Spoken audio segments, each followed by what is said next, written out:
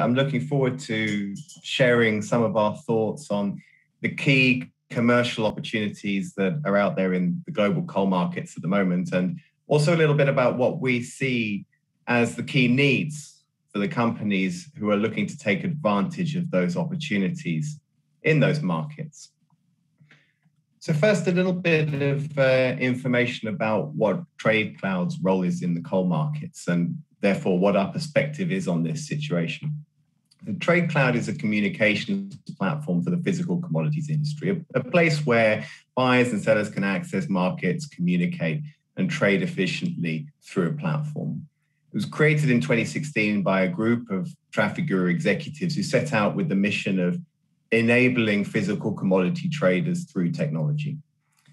So our coal platform has been growing in users since its launch in 2020. However, the combination of COVID and the trade war between China and Australia that we heard a lot from Raki earlier about has accelerated adoption in the platform. So you'll see on the chart on the left that our coal activity has been increasing month on month on 2021, with April outstripping the combined numbers in Q1 2021. And also the first 2 weeks in June already doubling the volumes on the previous month. So we're seeing, a change in our users' activity and adoption through those two drivers. Now, the purpose of this presentation is to explore what's happening in the global coal markets at the moment and discuss what's needed for companies to optimize their performance in these changing markets. We've taken a look at market data, our experience as traders with our backgrounds at Trafigura, and also taken some insights generated from our own platform, TradeCloud Energy, to facilitate a little bit of our view on the marketplace. So if I progress to the next slide, what's been happening? So global economic growth is strong, but importantly, it's also being boosted by latent demand, catch-up demand from 2020. It's basically compounding the position that we have from the economy at the moment, given that in 2020, we underproduced things. So we're now catching up. So demand is actually over and above the ordinary demand in times of similar economic growth, so pushing markets to outperform across the complex. The two key areas that we've been talking about, COVID and the Chinese ban on imports, have been game changers for the global coal trade in our views. Massive impacts to trade flows, freight, congestion and inventories. And the trade war itself is showing no material sign of ending anytime soon, despite the difficulties that it's causing on both sides. So we're seeing a diversification of customer bases for coal players out there in the market, often into developing countries. So that's generated some winners. On the sell side, on the met coal, US, Canadian, and Mongolian suppliers seeing the benefit, and on thermal coal, Indonesian and Russian suppliers. And on the buy side, both coking coal and thermal coal into India and non-Chinese steel mills have really seen. Taking a look at the chart, we can see on the table from Miman Coal, we can see at the top right, the year-on-year change of Australian imports into India, reflecting Jan to April of 357%. Anecdotally, that's something that we all hear about, but the numbers back it up. Similarly, on the chart in the middle from IHS Market, we can see that coal loadings bound for China, once regularly around 10 million tons per month, have jumped down to zero, basically, as of the beginning of the year. But on the right-hand side in the table, it's been a time of records. So we've seen highs yesterday, FOB Richards Bay cargo at $116 a ton, the highest since October 2018. And we've seen near-term records or pushing all-term records in the complex in general, in the metallurgical coal, iron ore, and in steel products. So, as I said earlier, the trade war is showing no sign of really changing soon. On TradeCloud, we've also seen evidence from behavior on our platform from the coal participants that reflects what we see anecdotally in the market and in the numbers. So we see offered prices for coking coal delivered to China from Canada and the US double the prices of Australian FOB offered equivalent material. And also on the thermal coal side, we're seeing low CV Indonesian thermal coal prices offered above the high CV Australian qualities on the platform. So we're seeing activity in our customer base that reflects what we know is going on out there in the market. So that's what's really been happening.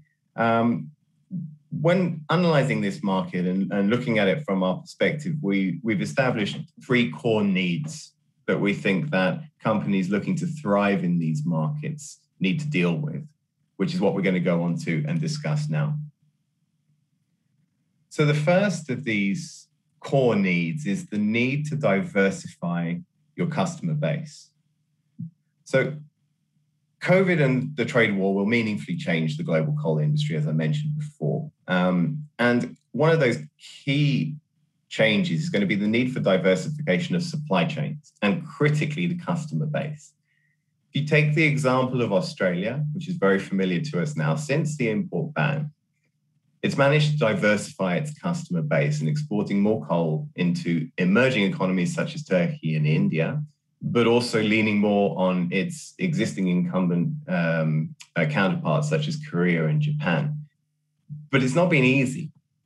In doing this, in managing the Chinese import ban, they've had to approach new markets, new customers. They've had to manage recent COVID outbreaks that subdue activity in those markets and also navigate the price differentials that are there. The point being here, if you want to find buyers and explore new markets, it takes work. We can see here the comparison of Australian American share in Indonesian thermal coal. You see it clearly jumping up to above 25% of the Indian market's imports. And also in Indonesian coal exports, a clear jump to fill the gap in the Australian import ban into China from Indonesia. But that comes with the need to establish new customer base, get to know those customers, ensure performance, and try and generate a long-term relationship with those people. So this is something that we're also observing on our platform. So there's been a step change in the activity of our coal users on the TradeCloud platform. They're actively expanding their customer base into previously unexplored markets. So we see our users actively looking into markets that were not traditionally there, such as India or into China from the Indonesian side, right? And people generally exploring the community on TradeCloud more to try and establish those communication lines with new customers. And also using the platform to qualify those customers. So not just trying to find customers, but actually try and qualify them as, are these performing buyers, right? So we've seen that change in the way that people have been using the technology, and we think it's reflected by these big restructures that have come and the need to diversify their customer base. At that point, we have our first poll, I think, Julia. So I'll pause and let you bring that up. Great, thank you very much. So the question for the poll is, do you think technology will change the way that coal companies access a wider customer base? Yes, no, maybe don't know. So I'm going to give you a few moments to answer. And I'm now going to share the results. So 70% yes, 23% maybe, 4% no, 2% don't know. So it's a very interesting response because when you speak to customers face-to-face, particularly in the coal market, there is often an inherent resistance to change. But what we see is that the pressures on the market have caused such big changes and restructures of flows that there is almost no other option. And this is the pain that's been caused that requires that adoption of technology. TradeCloud is operating in metals, energy, gas, crude, and so on. And we see how the different markets adopt technology and use it. And we're seeing this interesting transition in recent months during 2021 of the coal participants starting to be more interested in technological change. 70% is a very big response rate. So moving on to the next need that we feel has been established by the marketplace. Number 2 is the need to be flexible. So what we've seen is that in the recent months, players who've not been able or willing to look at new trade flows are the ones who have suffered. We can see, for example, in the middle chart from IHS, their M42 index for Indonesian coal, how the price movement has evolved over the last 2 years. And we see in the sort of towards from the end of the first quarter until now, a dramatic move in pricing. We can see on the right-hand side also that the trade war has profoundly changed the relationship between different products. On the right-hand side, you see the spread between CFR delivered coking coal into China and the FOB number for equivalent material from Australia. And you see that spread has exploded to levels which we haven't seen in recent past. Now, those players who've been able or willing to look at those new trade flows have benefited, such as the US, Canadian, and Mongolian coking coal producers. On the left-hand side, coal fleet expansions demonstrate the need to be able to market flexibly in the long term. We need flexibility between traditional and growing markets. So we have expansions coming in China, obviously, which is an existing market, but there we need to navigate the risk of Chinese policy swings, which are fluid, very hard to predict. And then we have emerging Asia, India, and Turkey, developing economies which are coming into the market in much more force, meaning that we need to be able to expand and market between those unknown areas for many producers flexibly. There are other examples out there, not reflected in the charts here. For example, high sulfur coal being shipped out of New Orleans that has increased dramatically in volumes to June. But the differential between that high sulfur coal and equivalent coal outside of the US has expanded, showing that there is a price dislocation even though volumes are moving. New Orleans has risen by 32%, while equivalent Colombian coal has climbed by 61%. Companies need to be more flexible to take advantage of these arbitrages. So the ability for these companies to benefit is driven by that flexibility that they can build into their books. The policy maintains these artificial arbitrages. However, when those policies shift, when those policies change, those companies need to have the built-in flexibility already in their books to be able to capitalize. And again, pointing back to what we see on the platform, we see behavior from the coal market reflecting this. So we've seen an increase in coal users building that diversified community of customers, maintaining open communication with those customers, even though their flows are not currently going into those regions, because they are in anticipation of continuing changes to trade flows in the market. Moving on to need number 3, the last of the 3 needs, the need to quickly establish and maintain relationships.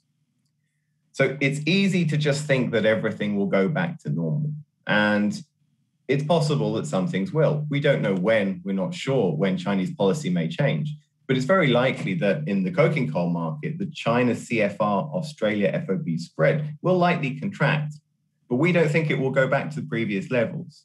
Chinese buyers will continue to lean on the new relationships that they've built through this period of time. Take a look at how it's changed year on year in terms of the distribution of imports on both the coking coal side and the thermal side. We see a big change in Indonesian imports and in Russian imports into China, and obviously obvious reduction in Australia. But the Chinese are building trade relationships there, ones that they're not just going to walk away from, right? So they've established these relationships and they're going to maintain them. So this spread is not going to close completely. Also, on the coking coal side, we see a similar flip in terms of the distribution of imports. These Mongolian, Russian, US, and Canadian relationships that have been built are not going to just disappear. So some things will change, but some things have also changed for good. So we believe that marketing has changed permanently and risk management has changed permanently.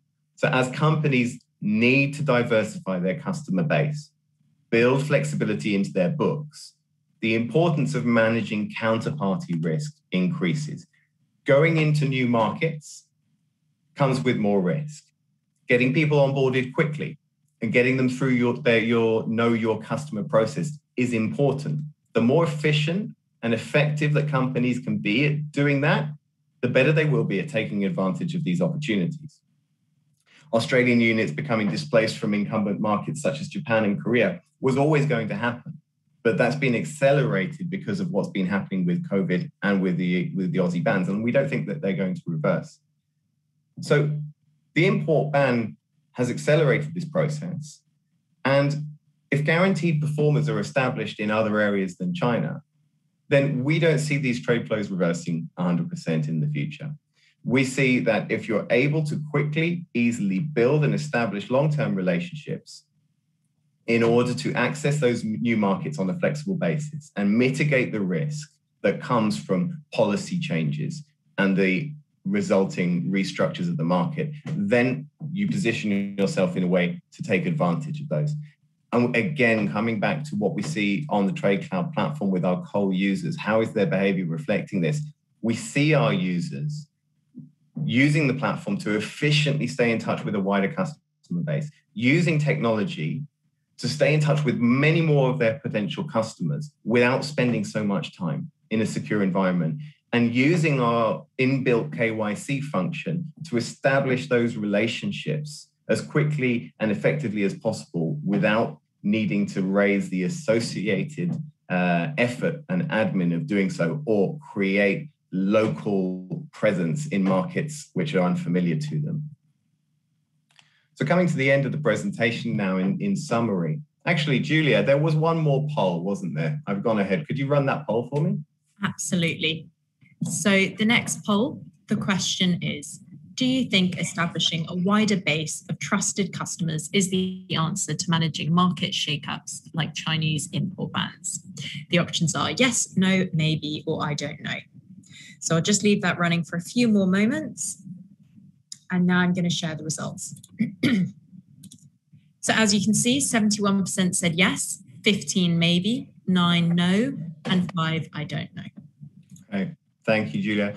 So what we see is the results of this is that, these polls is that yes, technology is going to meaningfully change how we address these changes in the coal market. And we also see that diversifying our customer base is an essential step mitigating the risk of those changes. And so bringing those two together, using technology to expand your user base of qualified customers and access them more easily, more quickly, more effectively, is really what we're focused on. Whether you use TradeCloud to do it or not, we believe that's what needs to be done to remain competitive. So in summary, COVID and the trade war has changed the global coal industry in our view, in a way that diversification of supply chains is essential and critically customer bases.